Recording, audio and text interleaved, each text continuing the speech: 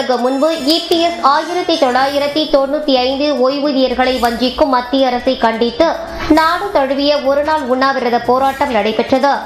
இப்போராட்டத்திற்கு அகில இந்திய ஓய்வூதியர் நல சங்கத்தின் மாவட்ட செயலாளர் ஞானப்பிரகாசம் தலைமை வகித்து உரையாற்றினார்.